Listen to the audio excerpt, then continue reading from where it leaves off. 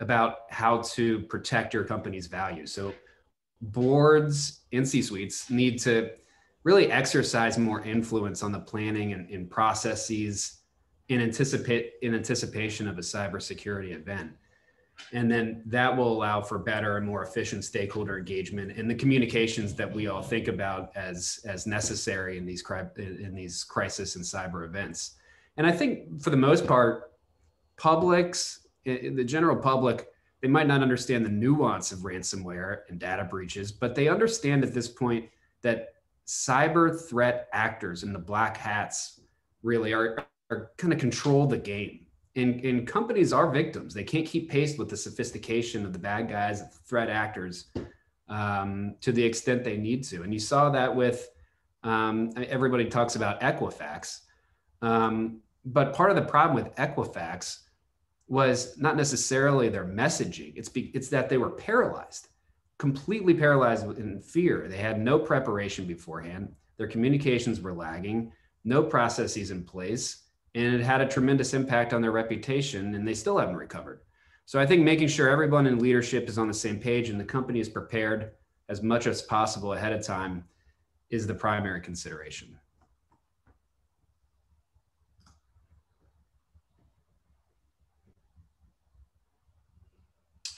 Just maybe a few things I'll add. And definitely strongly echo everything Robert said. Planning is so important. It's so much easier to have discussions and talk through different scenarios when your house is not on fire. When it's on fire is not the time to be trying to figure out what's the fire escape route, because by then it's too late. So just having a actual practical and actionable incident response plan. I always find it funny when clients come to us and they're like, they measure the effectiveness of their incident response plan by the number of pages that it contains. So we had one client was like so proud they had a 70-page incident response plan, and we thumbed through it. We're like, all right, let's do a scenario and let's see how well this works for you. As you can imagine, it was fast. I mean, we already knew how the story was going to end, and so we were like 5 minutes into it, and they're like, all right, this is not going to work. I was like, wow, you guys figured that out pretty quickly. But also having incident response playbooks. So, looking at the risks that are most likely, to impact the organization and saying, okay, what are we going to do in the instance of a ransomware event or in the instance of business email compromise or insider threat? And again, putting it in place, a framework, but not something that is so restrictive that it paralyzes the organization responding. One thing that we're seeing more and more organizations do is what are characterized as MITRE attack simulations. So like one thing that organizations have not been able to get a comfort level with, there's lots of them, is the effectiveness of their tools to actually identify, and help them respond. And so there is a way, it's sort of like the complementary set of activities to a tabletop exercise where you're actually testing your security tools. You're saying, okay, are they actually going to alert if we see certain things? And if they do, what actions are we going to take? So attack simulations, really simple exercise. They make them sound really complicated, literally just a few hours, but it gives you a comfort level that your tools and your staff or your outsourced vendor, if you're using an outsourced vendor, are actually going to be able to catch. Because Robert's right. It's, the threat actors, the black hats, they have the advantage. They're always one step ahead. And so just trying to make sure. Another area is, pen testing. Again, simulating hiring white hat hackers to play the role of a bad guy or a bad girl and attack the organization and see what they're able. Most, instances they're going to get in. So it's more a learning experience. It's not, were they able to get in or not? Clearly that's part of it, but it's also how did we respond? What did we see? It's really just testing the system, the environment, the people. What is it? An ounce of prevention is worth a pound of something. I actually don't know the end of that phrase, but again, can't emphasize that enough. You do not want to be on a call 2 a.m. on a Saturday morning trying to figure this stuff out. It is not pretty. Yeah, and I'll piggyback on both Bob and Robert. The big thing is preparation. I tell every client, it's just prepare. We know that an average breach globally costs 3.86 million approximately, but companies that have an incident response plan, have a team in place and practice for these type of incidents, save about 1.3, 1.4 million. Obviously, you can scale up or down, but you're still looking at probably between 30 and 35% financial savings. And that's because when a breach hits, it's chaos. It's just pure and utter chaos. And companies that have that recognition and plan for it are in such a better position because they know the steps they need to take. And a lot of my clients that I talk to about this, well, the ones that have a breach and don't have a plan, they're really interested in creating a plan now after we've stopped the breach. The ones that don't have a plan before a breach are less interested because they don't understand the importance. So it's unfortunately trying to get that across to clients. The second part is I view everybody on this call and this presentation in terms of the audience members so important in this process of pre-breach consultation. I mean, everybody here in the insurance world, your bread and butter is risk, mitigating risk, mitigating harm. And the conversations you're having with clients, insureds, each other, evaluating it, you guys are on the front line. And I think that's so crucial because when I talk to broker partners, when I talk to underwriters or insureds, claim representatives, it's a conversation of we need to have a team-centric approach here. We need to all work together to educate people. And a big thing to me is I truly believe we're in a war. And I don't say that lightly, but I think it's an underestimated war. And the only way that we really can get ahead of this and start really taking the fight back to these hackers is to educate people, is to get them to have better infrastructure, is to get them to have the policies, plans, and protocols in place, is to get them to have a team-centric approach across their enterprise and incorporate these multiple different necessary parties from legal to crisis comms to insurance to technical.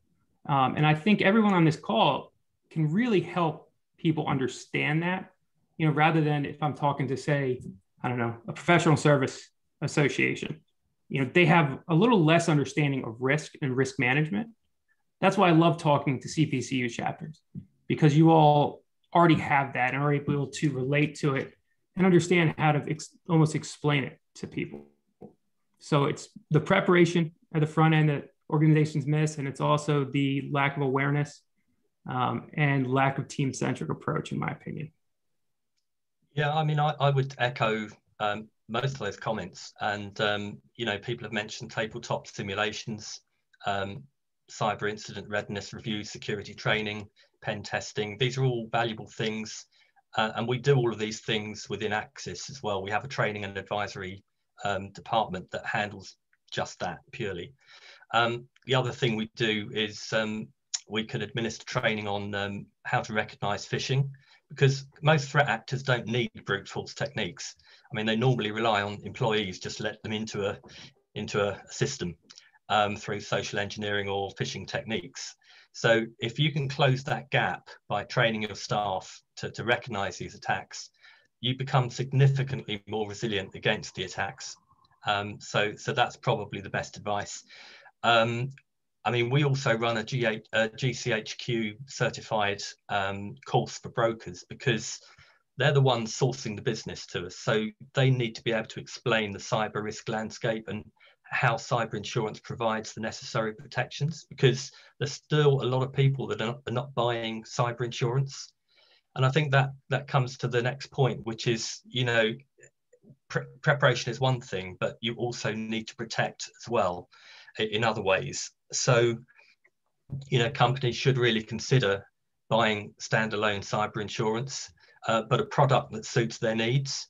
Don't rely upon limited cover that might be available under another kind of insurance product, because most of them have limited cover or no cover at all. They might have a pure exclusion for cyber related causes. So if you're a firm that creates, develops or manufactures technology, hardware or software, or you provide technology services, then you can protect against the costs of claims and litigation with a technology E&O policy. If you collect, store or process information of value, such as customer data business critical information, or any data in that case, which can lead to financial loss or reputational damage, then you really should consider buying a cyber policy with both first party and third party liability coverages. And the only other thing I would add really is, organizations, we see, a lot of the fallout from, from a cyber incident and the impact it has on a business. And you can drum into a company the need to invest in IT, but until they really understand the impacts on their business, and I think this is where Robert was coming from, talking about the the tabletop exercises, actually run through them, actually cost out how long you would likely be down, how long would it take you to get back up and running for your critical services. Is it 5 days, 6 days, 2 weeks? What would that cost the company? And then suddenly you begin to, the important people in the room, the ones who are going to be paying the money to buy the cyber insurance and invest in the IT and the increased security, they're the ones who then think, well, actually, yeah, it's going to cost me, possibly 10, 25 million to recover from a cyber attack. And maybe a fifth of that to invest in all the things I need to protect against it. So there's many facets to this. I could go on, but we're limited for time. Wonderful. Hey, thanks very much, guys, for your comments there. So I'm just checking our chat, and I'm not seeing very many questions come in. I'm not sure if we have any. So if anything comes up as we're talking, please enter your questions in there. Ken and Michelle are waiting for some questions to send to me. So let's move on to our next question. Okay, a data breach hits, and we are scrambling. What are you seeing as common pitfalls, common mistakes an organization is making during this time? So as we dive into that, let's have Bob start us off on this discussion. Sure. So I'll share. So we're not the first the first people that a client experiencing an incident or a breach is calling, but we're pretty close to. So again, 24/7 by 365. Some of the pitfalls that we see: one, beating a dead horse, lack of an incident response plan. We usually know within the first 60 seconds if they've got anything at all. And to Spencer's point, it's like, hey, can we build one really quick? Or do you guys have one and we can just you start using it? It's like, can you give us your how it works? Yeah, can you give us exactly how this works, but but the good news is, we do about 500 breach responses a year. So I think we're pretty well versed in what needs to happen. One thing that people don't think about is putting in place agreements with a firm like ourselves, a firm like Spencer's in advance, a firm like Roberts, and getting that out of the way and just putting it on the shelf. And so the last thing you want to be doing, and I've been on plenty of these calls, and it always seems to be like Friday at 5, all of a sudden client, has a breach and they want to negotiate, a letter of engagement, set of terms, and no offense, but their house is burning down. It's not, they don't have a whole lot of, I'll say leverage at that point in time. And it's really not what they should be focusing on. They really should be focusing on their business and getting back on their feet. On the technical side, some things that we see are organizations that kind of, for a variety of reasons, spend, in some cases, days or weeks sort of trying to analyze, investigate, and do it themselves without bringing in outside experts of any fashion, not just us, but from a legal perspective. Inevitably, they do a lot of things that then harm kind of the investigation. In some cases, they're restoring machines that we need to do analysis on, or they are, the lack of log files where the files are, they're overwriting after 7 days or 14 days or whatever. And so we're sort of losing that precious data. Some other things, and again, a lot of these times it's good intentions. The IT team, again, reimages machines. They're trying to get, the organization back up on their feet, which is admirable, but at the same time, they're really harming any kind of investigation, or really any, anything that we can do. The other thing that we see is they have a sort of a false sense of containment. So the days of just unplugging a machine and saying we're good, kind of isolated, it kind of doesn't work that anymore. So I think just really not understanding the potential or underestimating the potential impact. I forget who mentioned it earlier, but most of these threat actors are very sophisticated now. And so they're creating multiple backdoors. In a lot of instances, they're deploying multiple variants of malware. They're doing some really sophisticated stuff, and it's not that hard to do, quite frankly. And so, we see a lot of instances where clients say, oh, I contained it, it was small. And then 2, 3, 4 months later, they find out that they really didn't get it all. And they find out that their entire organization's been compromised. And now all of a sudden they're in a world of hurt, and they could have, significantly minimized the impact on their organization if they had just really, again, brought in experts early on in the process. Huge proponent of insurance. So definitely kudos to Duncan for mentioning that. That's another thing. A lot of clients we see them make poor decisions because they don't have insurance, and they're all about saving, a penny, when meanwhile, to Robert's point earlier, the reputation's kind of going down the drain because they made some foolish, sort of short-sighted financial decisions. So I could go on as well, similar to Duncan, for a long time, but I will pause and let some of my fellow panelists chime in. Bob preaches my language, and I think it's the Baltimore connection that gets us in the same wavelengths. But Bob makes a lot of good points. Obviously, for me, the biggest pitfall I see is such a gross underestimation of the legal aspects of this. When you ask anybody out there about data breaches, hackers, obviously we just think kind of what's in Bob's realm, the technical, which is extraordinarily important. But I can't tell you how many times I've come into a situation 3 weeks after a breach and clients have stepped into massive legal pitfalls. And that's because cyber law is so incredibly unique. Just to give you an example. So every state in the US has their own unique cyber data breach notification law. And each one of those has little twists and turns. So let's just say if it's going to trigger a breach, you've got to have personally identifiable information. Think information that you can't find on Google. But it's not the same across the board. Maryland's going to have a different definition than Texas. Maybe Maryland says health information. Texas says health insurance information. California might say social security numbers. And then Idaho says driver's license. So then all of a sudden you have different aspects that are going to trigger it. Then it's understanding that the laws are going to apply based on where your clients and employees past and current live and what information was taken from each. So when I've come into situations, I've got a client right now who called me. The breach happened a month ago, and they've been communicating with state regulators and federal regulators. And I can't tell you how much of a headache I'm now in with this because of the amount of things they've said and that shouldn't have said. And they also contacted the wrong regulators. So taking a step back, there's also obligations where you need to talk to regulators before you tell people. So a huge pitfall for me is instantly thinking this is just a tech problem.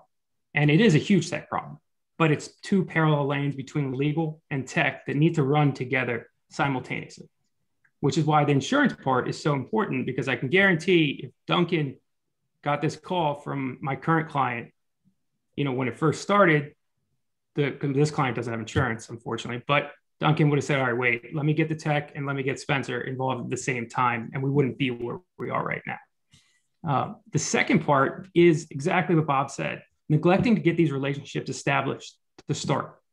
It will cost your client no money, none, to retain me as cyber counsel if a breach happens, and then retain Bob, retain Robert, and obviously get insurance. Insurance is going to cost money. But in terms of retaining the people in place and then getting to know each of us, so then allowing us to know your organization, it's cost zero money because we're not going to be doing anything at that point, right? But at least you have these pieces in place where you don't have to scramble. It's horrible when I've got to start negotiating contractual details between, when, incredibly reasonable, but sometimes you get insureds and clients who are not reasonable and want to have these in-depth negotiations. And Bob's right. It's like your house is on fire. We've got to stop the bleeding. And finally, it's really stepping in when they don't bring insurance. I've had clients call me a month or two into a data breach and they haven't notified their insurance. And that's a big issue because then coverage comes in and prejudice comes in. So, I mean, I think those three are the biggest ones that scare me and keep me up at night, having to basically weather those three challenges. Yeah, I mean, let me tell you about some of the common pitfalls from an insurance perspective. So, I mean, we see all of the things that, you know, that Spencer and Bob have mentioned, but, you know, being unprepared, not having an incident response plan in place is a common pitfall. And also trying to manage an incident themselves if they're out of their depth. You find this a lot with smaller companies. The larger organizations generally have a greater capacity and depth of expertise and experience to both identify and utilize an attack. But some of the smaller companies, they're working with like outsourced service providers who may not be large companies, they may not have great resources. And the worst thing they can do is try to unravel it themselves when they don't really know what to do, and it just makes the problem worse. Some of the other pitfalls, not having access to your insurance documents. If they're held in systems which are encrypted or taken offline, it's a bit difficult to notify your insurers. Although we have actually had incidents where the threat actors have been able to find the insurance documents very easily on the insured systems, and then they know what they know. First of all, that the target has got insurance, and secondly, what the limits are. So if they're demanding ransoms, it becomes a problem for us. Late notification to insurers and acting without consent are two common pitfalls we come across, the two of which really go hand in hand. So that's like incurring costs which are not pre-approved or engaging vendors which are not pre-approved. That can get the insureds into quite deep water, you know, if they're incurring lots of costs, because I think that the other guys on the panel will agree, most of the costs you expend in dealing with a cyber incident are front loaded. So you can accumulate a lot of money in a very short time. So, I mean, most of the policies you'll find have something called like a 72-hour clause, which will, and the reason those are written into some policies is to allow for weekend periods, public holidays, that kind of thing. Because most data breaches occur on a Friday evening or over a weekend, and it's difficult to get hold of your insurers then. So what we do is we tend to pre-authorize a certain amount of costs that can be incurred with pre-approved vendors within that first 72 hours. It doesn't mean the insured is absolved of their duty to notify. And of course, after that 72-hour period, or if they want to go off panel, they still have to get consent.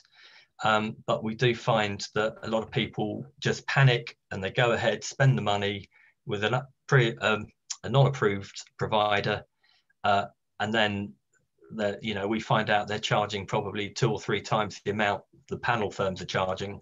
And suddenly you're getting into all sorts of conversations you really don't want to be having when you're also trying to deal with the crisis. 2 others, not cooperating with insurers or their appointed representatives when they're asked for information or explanations. I think with data breaches, some insurers can get quite sensitive about the nature of the data exposed, the reputational damage. So they don't want to give you too much information. They'll always claim that you know, they're jeopardizing privilege, but you know, there are ways around that. We can sign NDAs, you know, to secure that information. You know, if it's put through someone like Spencer, there's a certain, you know, you've got more chance of attaching privilege to documents than if there's a sensitive IT report or something. So, you know, it's very important to cooperate with insurers because it helps us to reach a decision more quickly and to reimburse the insured more quickly. And I think also lack of transparency, particularly in remediation efforts or when presenting a business income loss or an extra expense claim. It's really important to be upfront with the insurers in those situations, because we really need to understand those claims. Business income loss and extra expense are quite complex calculations. You know, we need to understand exactly what they're intending to spend, whether it's covered under the policy. We'd rather tell them it's not covered under the policy before they spend the money, so they know the score from the start, than tell them afterwards. So those are, from an insurance perspective, those are common pitfalls we see. Yeah, Duncan, that's transparency is a great segue into the communications aspect of this. And you know, we've all talked about the necessity of being prepared at length, but you know, maybe I'll just spend some time and talk about messaging strategy and timing there, because I think that's important and it's a pitfall we see. And obviously, Spencer's point about the complexity of cyber laws is very well taken, and we look to legal teams and want to support their strategy. But the timing of communications is critical, and most common pitfalls that we see are either communicating with customers, employees, any other stakeholders too early in a panic, or waiting too long out of fear.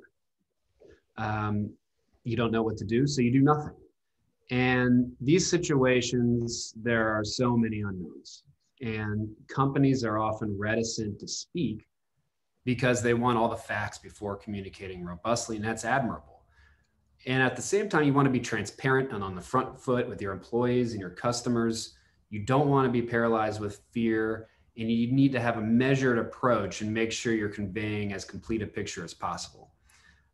Because once you begin to communicate and once it's out there, not only will it become public and in the media sphere, but there will be an expectation of constant communication to follow, and there will be many, many questions on top of it.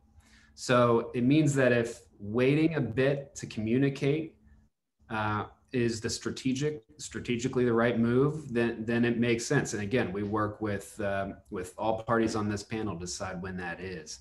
But be careful, I would say, be careful. Companies should be careful not to fall into what we call kind of the unless we know everything syndrome.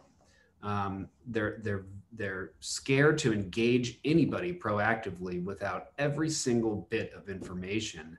And it takes you know, people like Spencer and me and all of us to guide them the right way from a communications perspective and legal perspective without jeopardizing the company to needless liability. So it's really a balancing act and depends on the circumstances. But I think from our perspective, the pitfall is panic too much in either direction.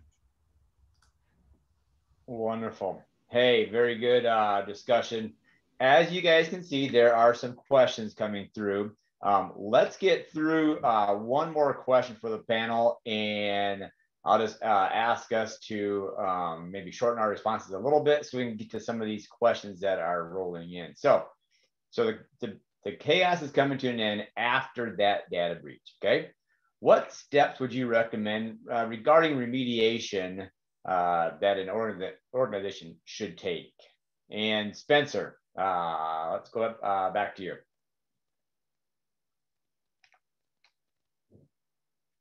I think you're on mute, Spencer. I was on mute. Sorry about that. We need to revamp policies, protocols, procedures. I mean, you really just got to go review, see what went right, see what went wrong. I mean, you have these policies in place. You want to make sure they work. The next part is obviously keep practicing, you know, for the next one. Third is start looking at your vendors, even if they weren't involved in this breach. 60% of breaches start with external vendors. So anybody that you contract with that will work with your company or that has access to the information in your company or that you provide information to, you need to make sure you're doing due diligence with them and have the contractual obligations in place. So those are probably the three things I would start with. Yeah, I mean, I'd say I would just reinforce, I think it's important to communicate frequently and transparently with your insurers. Seek their consent to your proposed remediation plan before incurring the expenses. Most policies contain consent provisions, so you have to comply with them. Costs must always be incurred necessarily and reasonably. And it's really important to read and understand what the scope of cover is for the income loss and extra expense, because that's where we see the most innovative claims, shall we say. Yeah, these are complex calculations. We normally appoint our own forensic accountants to look through those figures, but actually, you can talk to your broker and insurers at the sort of pre-risk level about agreeing on a joint expert, and this can avoid disputes further down the line.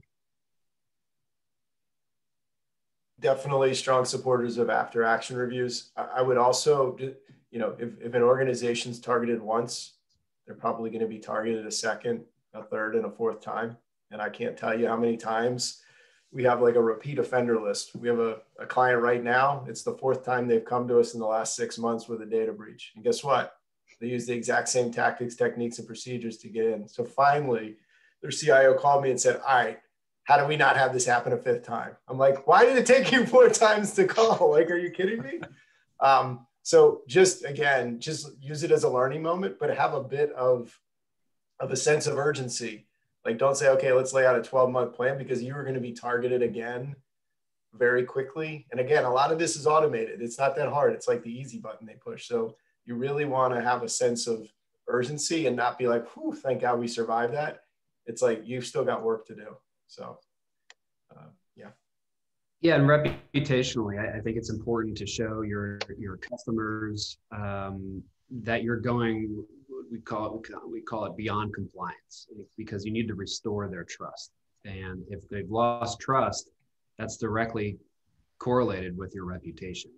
And we see that highly responsive companies to these incidents gain around 20% in market value within a year after the crisis, while the alternative is true too. The less active companies, those who hesitate to respond, lose about 30% a year after the incident. So that's a 50% gap there in market value alone. And so we view communications planning, for this type of cyber event as insurance. I mean, it's protecting your reputational equity, it's protecting your company's value. And after one of these incidents, it's absolutely critical to do everything you can to restore trust again. Wonderful. All right. So let's jump into some of our questions, and there's some really good ones here. And I'm just gonna start off with Craig's.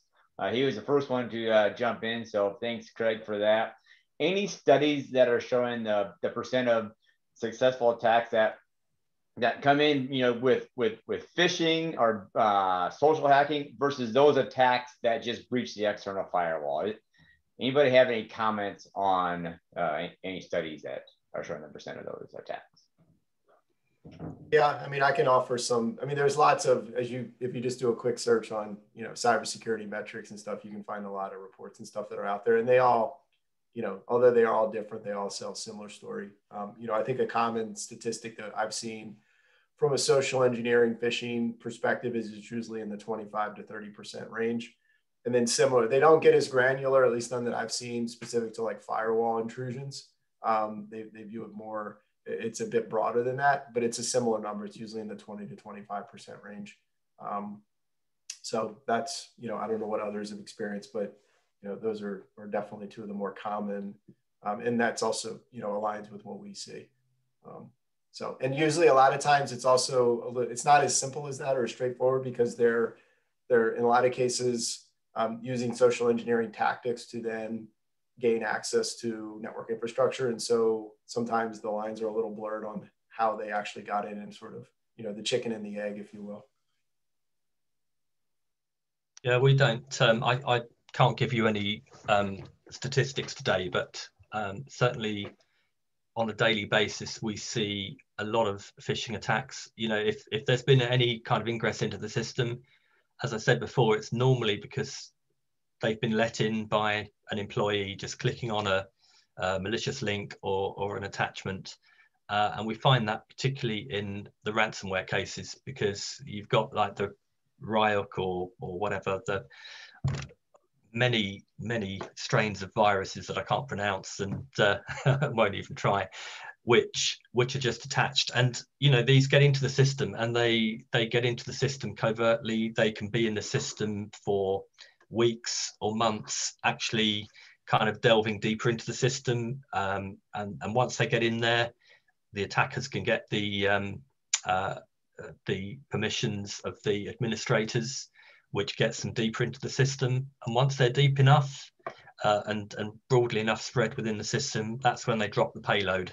And it all starts with an employee thinking, oh, that looks interesting, click. And there you go. All right, let's jump into the next one. And this might be more for Spencer and Robert, as I read Randy's question. From a legal perspective, does the legal team need to have the specialized knowledge or education in the cyber crime realm? And should an organization, second part, should an organization not rely so much on in-house attorneys, but that do not have that experience? I would say yes and yes, but I would move away from cyber crimes, just cyber. This is a very specialized area of law. It's a specialized area of crisis comms, of tech, of insurance. You need people who are laser focused on this because it's moving very quickly. It's evolving very quickly. And in-house counsel is great. They really are, but they're wearing 20 hats. They're dealing with contracts, they're dealing with real estate, they're dealing with employment. And if you throw cyber at them, it makes it very challenging. And once again, there's very much unique aspects of cyber law that you need to be aware of. And I truly believe that you need people who are laser focused and who specialize on the cyber law aspect. Yeah, I agree from the I mean, I'm biased, of course, but I agree from the communications angle. It took me dozens of these cases to feel comfortable executing on them and be more, truly specialized and more than just a communications generalist who can help point companies in the right direction. And I think you really need somebody who understands how it can affect a company's overall reputation, how to work with cyber attorneys in this area, how the moving pieces all come together, and how to position the company for life after the event. Yeah, I can just echo again, being part of the team, but clearly not, we're not the legal experts, but it is very apparent to us when we get on a call, the initial sort of scoping call, and the only attorney on the call is, in-house counsel for the client. And they, some of the most awkward discussions we've had is where, again, we're not lawyers, but we've been on hundreds of these calls and we kind of know the sequence, and, we sort of play one on TV, if you will. We know when they're making the wrong decision and potentially causing harm to their organization. And so those are sometimes some of the more awkward conversations where we kind of have to say, you're probably talented in your own right, but you're not an expert in this area, and you really need to go get someone like Spencer to give you the right advice. And, Spencer going to tell, like, one wrong decision can have a significant sort of domino effect and really jeopardize, the organization. So yeah, definitely it is very obvious when we get on that call if they've got the right sort of legal expertise. All right, looks like we have time for one more, and this is going to be Nancy's.